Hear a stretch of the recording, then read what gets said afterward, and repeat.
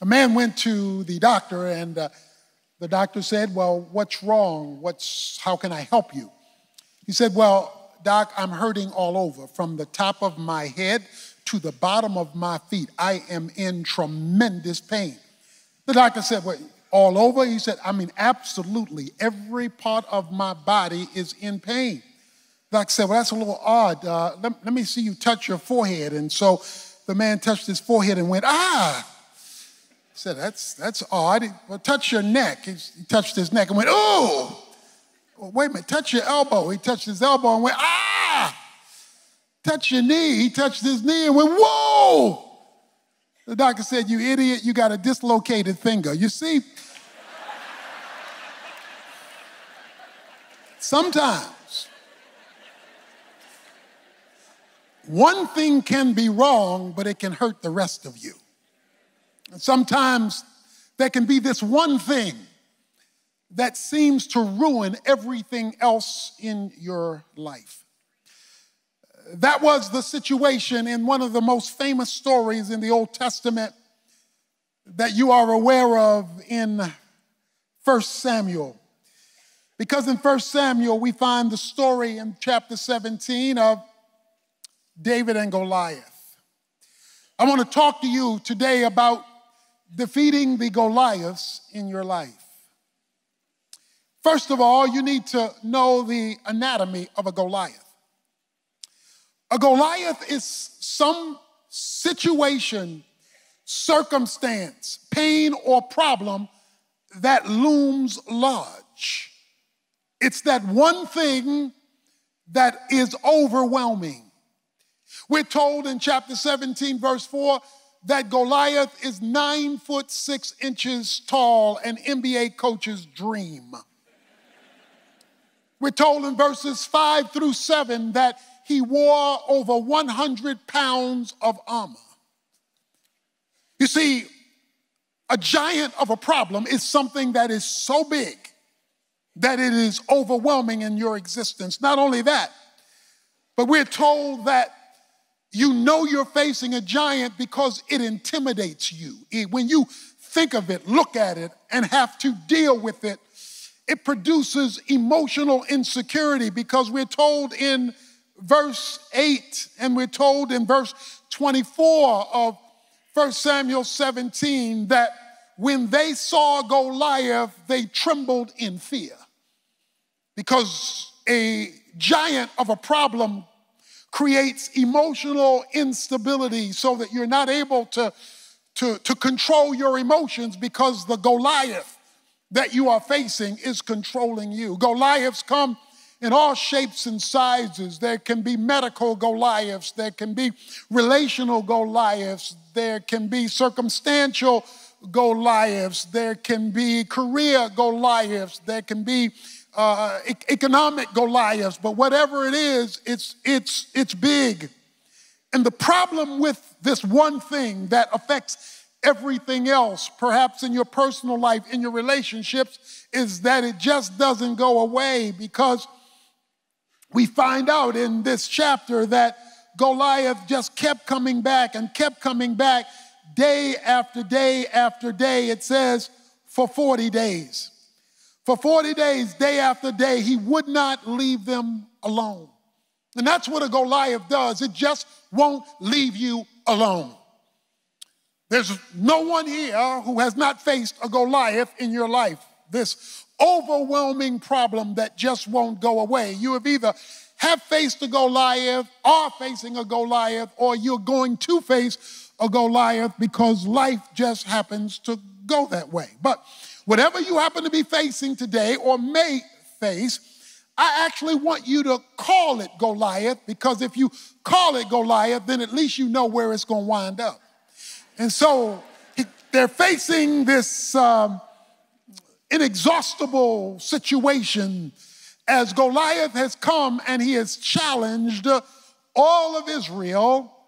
He has challenged their well-being, their peace, and he stood between their past and their future. You see, God had made some promises to Israel in the past regarding where he wanted them in the future. But between the past and on the precipice of the future, Here, this huge problem shows up that makes the past promises seem something that could never come true, that could kill their future hope.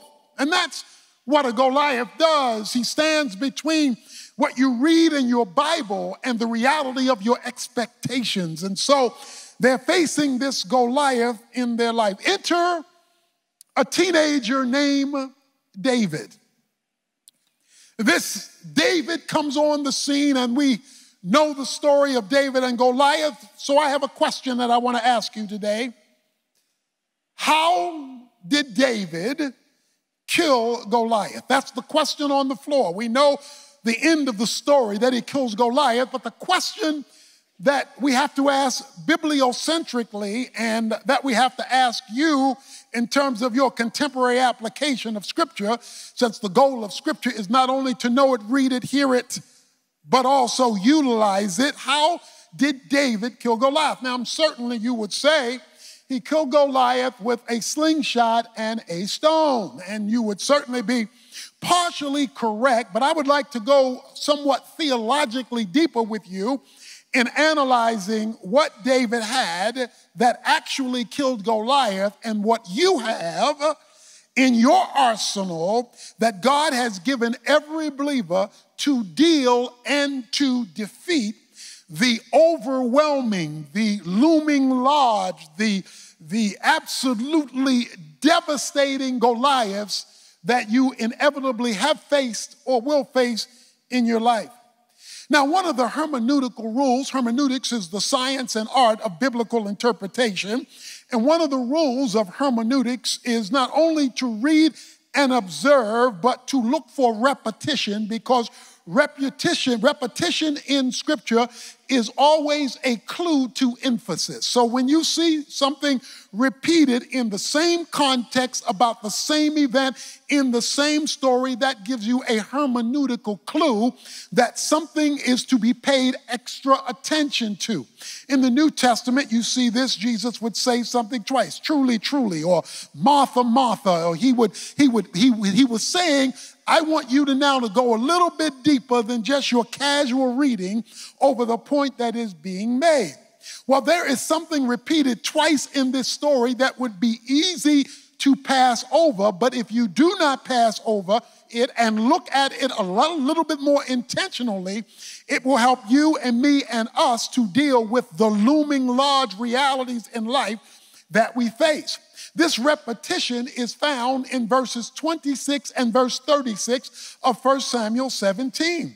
In verse 26, we read, Then David spoke to the men who were standing by him, saying, What will be done for the man who kills the Philistine and takes away the reproach from Israel? For who is this uncircumcised Philistine that he should taunt the armies of the living God? Verse 36, it reads, Your servant has killed both the lion and the bear, and this uncircumcised Philistine will be like one of them, since he has taunted the armies of the living God. Now, the one thing that you will read in verse 26 and verse 36 is that they were fighting against an uncircumcised Philistine. So while all the rest of Israel was looking up here, David was looking down there and saying, he ain't been to the doctor. He is an uncircumcised Philistine. That brother has not been cut. And because he hasn't been cut, it changes the nature of the battle. You see, what I would like to say to you about defeating the Goliath in your life, it always starts with a spiritual perspective of the problem.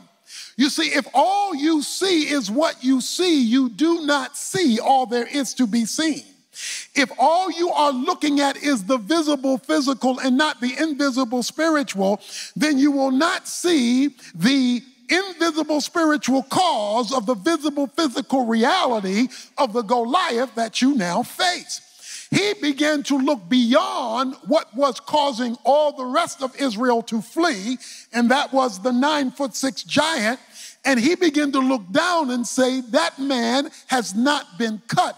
He is an uncircumcised Philistine. In other words, before the slingshot, before the stone, was a shift in his perspective, how he was looking at it. It's like the mother who had a son who was playing outside and he lost his contact lens. The contact lens fell in the dirt and he looked and looked and looked for about 30 minutes.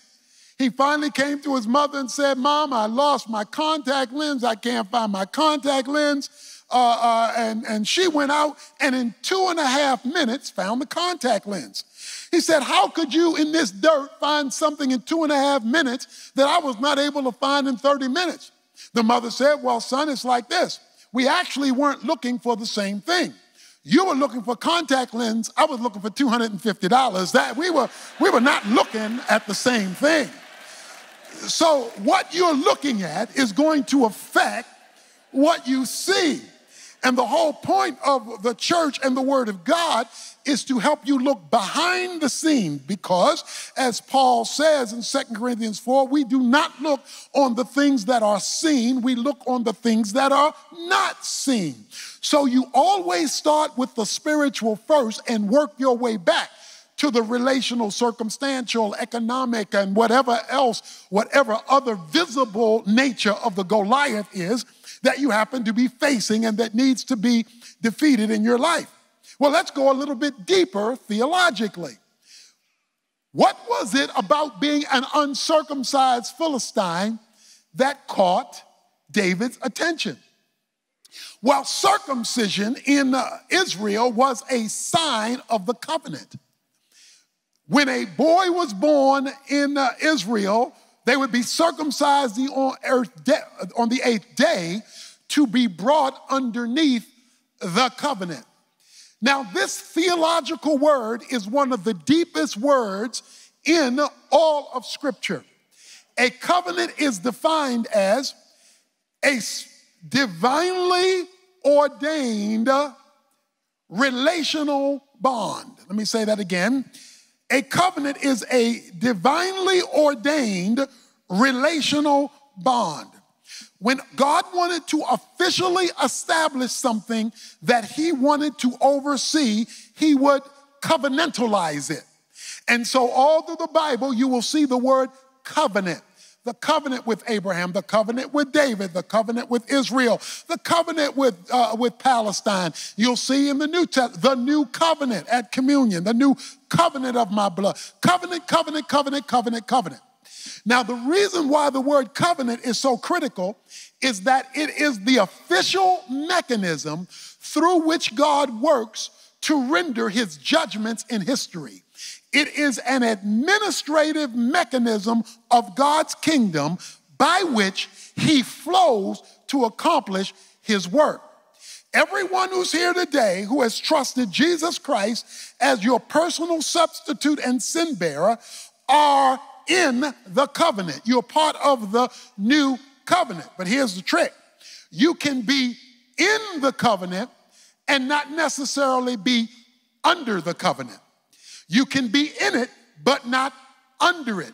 And it is your proximity to the covenant that you are in, if you're a believer, that determines the official flow from heaven to history as you live out your Christian experience, and in this case, as you face the Goliaths in your life. You can't only be in it, you must be under it. All of Israel was in it, but only David was under it. Let's look at the covenant as an umbrella, because a covenant in the Bible provides a covering. The goal of a covenant is to cover. When it's raining outside and you have an umbrella, you have a covering. But if the umbrella is closed and not open, and you're not under it, the covering does not cover you, even though you possess the covering. Until you open it, place yourself under it, you're not covered by the covenant. So many Christians are living uncovered, not because they don't have an umbrella, because if you've trusted Christ, you have an umbrella because you're in the covenant, but you may not be covered. that is operating underneath the umbrella, because only as you operate underneath it do you get the benefit of it. If it's pouring down raining, the covering of the umbrella does not stop it from raining. It does stop it from raining on you, because you are now operating underneath the covenant. My son, Jonathan, my youngest son, who's the chaplain for the Cowboys, he took my place there. And so if they have a bad season, he's not a good spiritual leader. If he has a good season, he's close to God. That's how that works. But he went on a trip with me.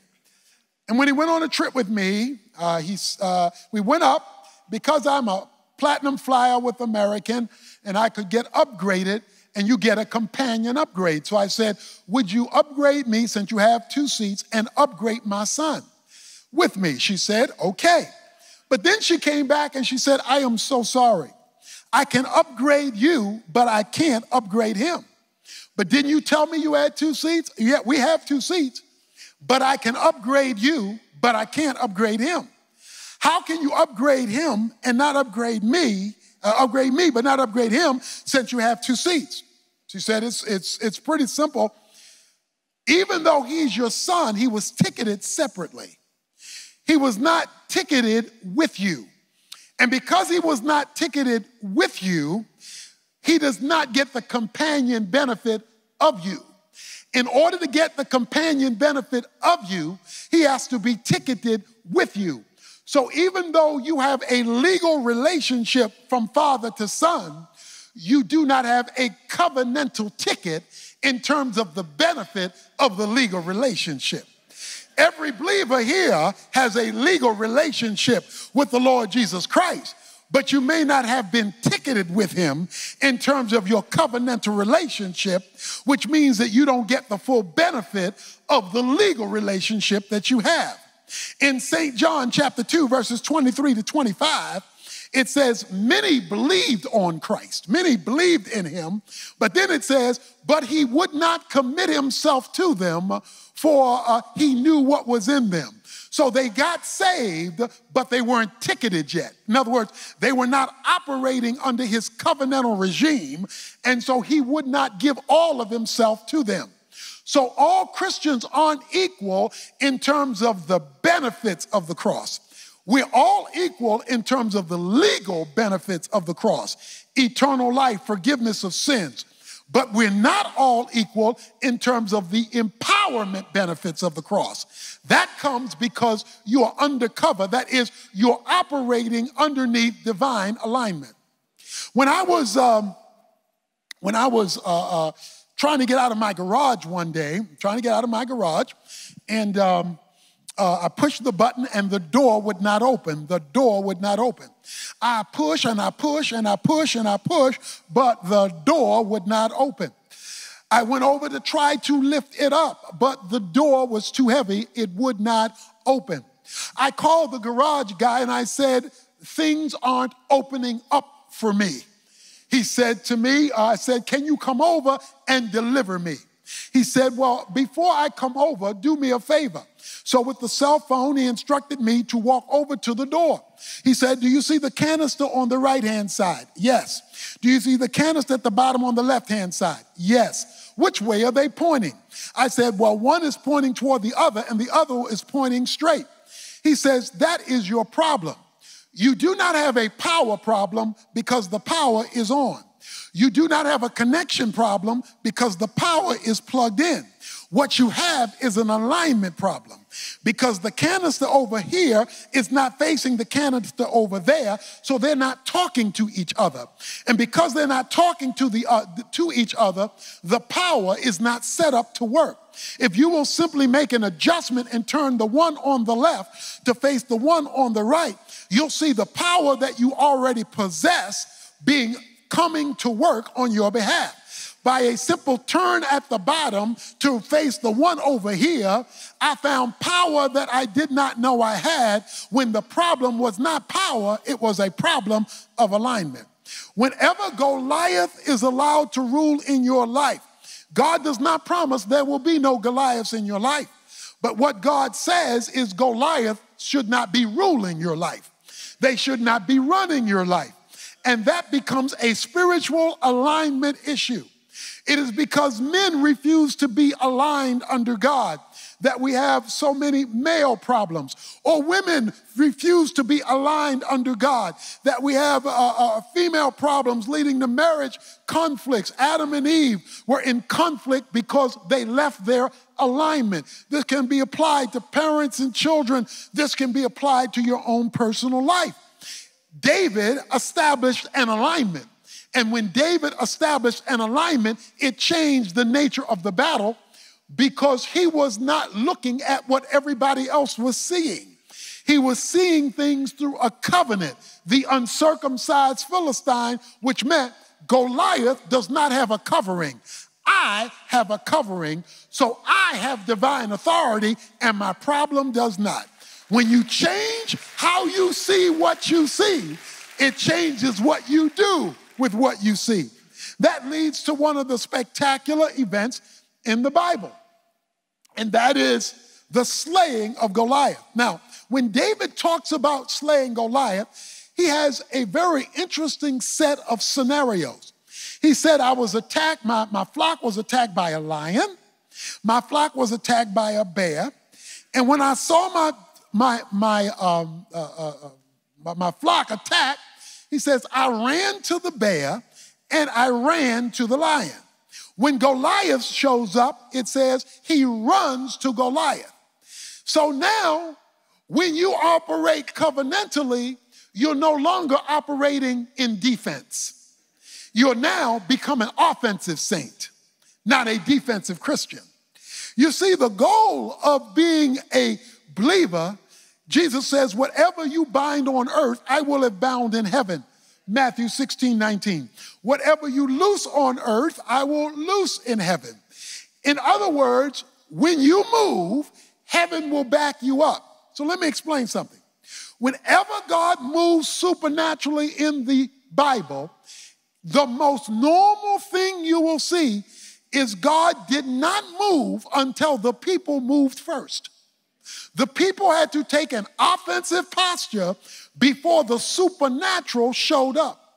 God told Moses, hold out your rod and tell the people to start moving before he ever opened up the Red Sea. God told Joshua, tell the priests to put their foot in the Jordan before he ever held back the water. God told Peter to cast on the other side of the boat before he ever filled the nets. God told Martha to move the stone in John chapter 11 before he ever brought Lazarus from the dead. You see, God wants to see you walk by faith, not talk by faith. He wants you to see you move by faith, not mouth by faith. He wants to see you, your life by faith, not your lip by faith. He wants to see motion. In some of our rooms at our church, we have motion detector lighting because people were wasting electricity. And people were wasting electricity, and so we wanted to put up motion detector lighting. So the power's in the room, the lights are in the room, but they're not designed to come on until movement is detected. So when you walk in the room, the lights come on. When you walk out of the room, lights go out, because they have been programmed to only respond to motion.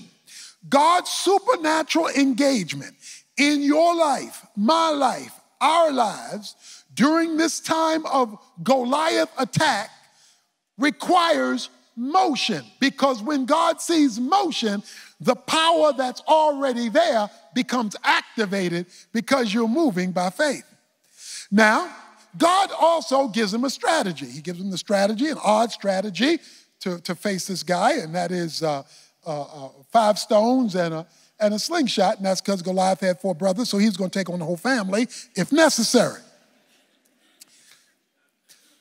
This is how God supernaturally works. Psalm 25, verses 12 to 14, very interesting, because it says, the ones who are in my covenant shall know my ways, and I will tell them my secrets. So don't tell nobody. God has secrets. He has stuff that's not shared with everybody. The word of God is shared with everybody.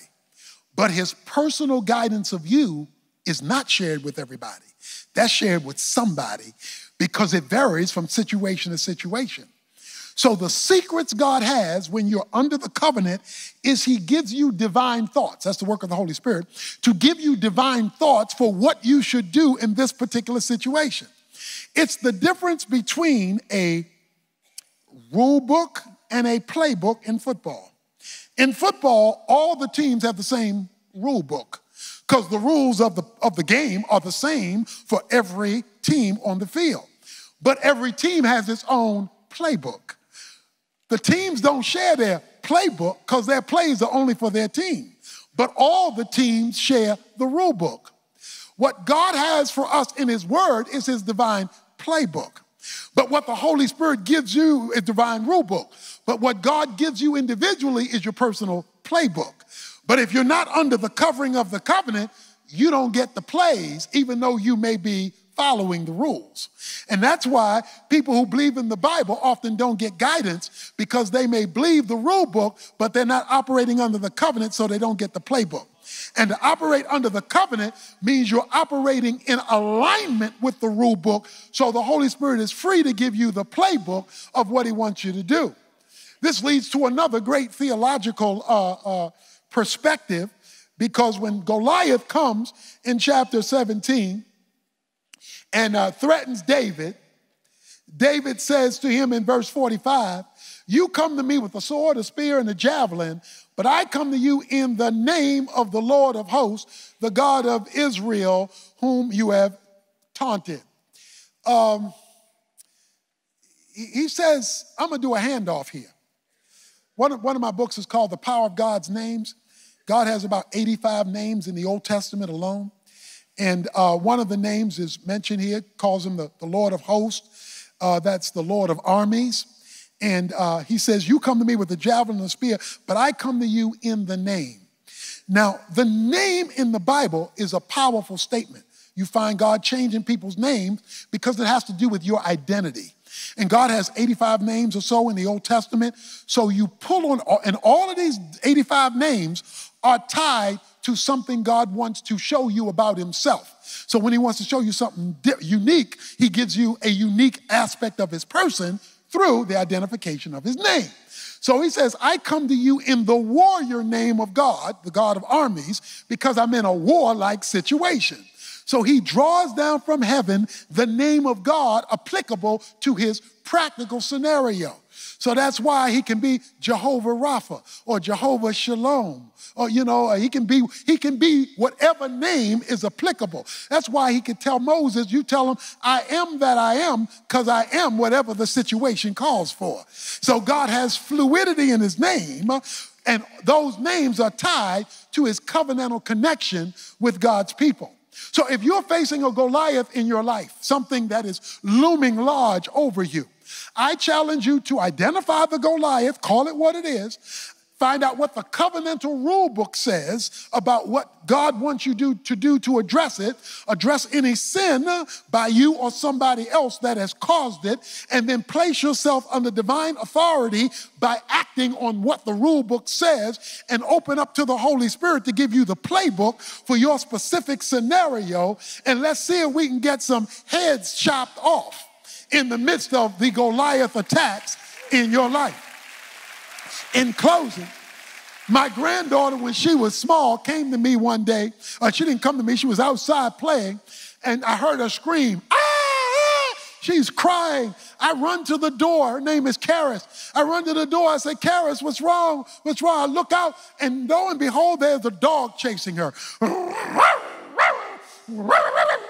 There's this dog chasing her. It wasn't a big dog, but she was a little girl. She runs up to me and she jumps in my arms. I hold her in my arms and she's heaving with tears. The dog runs up to my leg and he begins to nip and bark. The dog is nipping and she's crying. She's terrified. I hold her in my arms and she's holding on to me. After a few moments with the dog at my foot, he looks up. She looks up, and then she looks down at the dog, still nipping, still making a loud noise. Then she looked up at me. Then she looked down at the dog. Then she looked up at me. And this time she looked down at the dog and went, nah, nah, nah, nah, nah. What happened to the girl? Where could she get all this confidence from? It's the same dog making the same noise, but she's now being held by somebody bigger than the problem that she faced. You got somebody bigger than the Goliath that you face. And if you'll come under his covenantal covering, you'll find out that under God, your Goliath must fall. Thank you, Lord, for the power that's in the cross, in the Christ, and in the living God. In Jesus' name, amen.